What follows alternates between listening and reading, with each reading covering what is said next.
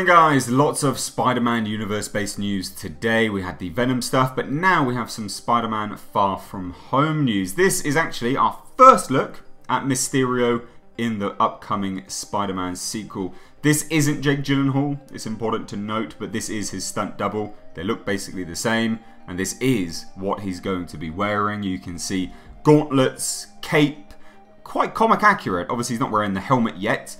He might wear it moving forwards. It looks like there's some pinpointers on his outfit, his costume, where obviously they will be adding special effects, and that's the kind of the pointers for that. But yeah, this is in the Czech Republic, filming the last scenes apparently, and someone managed to get a set video, which you can see on the screen now. Looks awesome. This looks genuinely like a very comic accurate costume, but with kind of a realistic twist, I guess. I mean, it's not ultra comic book accurate, not ultra realistic either, but it does go in line with the aesthetic they've established in Spider-Man Homecoming with the Vulture and things like that. This looks great. I'm more and more excited about this.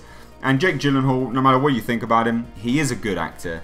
So I am quite anticipating this all coming together and it being really good. But let me know your thoughts down below in the comment section. I want to hear from you. What do you think about this? Good, bad, don't really care? Let me know. As always, if you're new here, hit that subscribe button to stay up to date on all the world of pop culture and movie news.